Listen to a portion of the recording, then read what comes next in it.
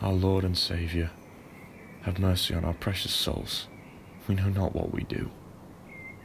Are just some of the things I could be saying right now. But it's not that kind of story. Not even close.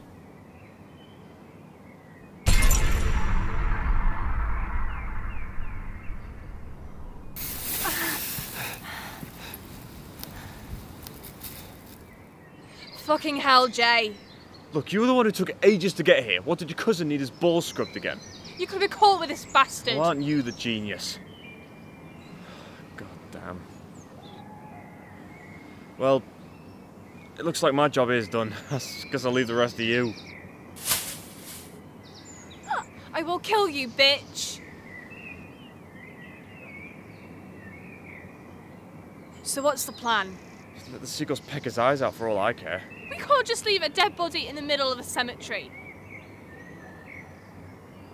You heard what you just said, right? You know what I mean.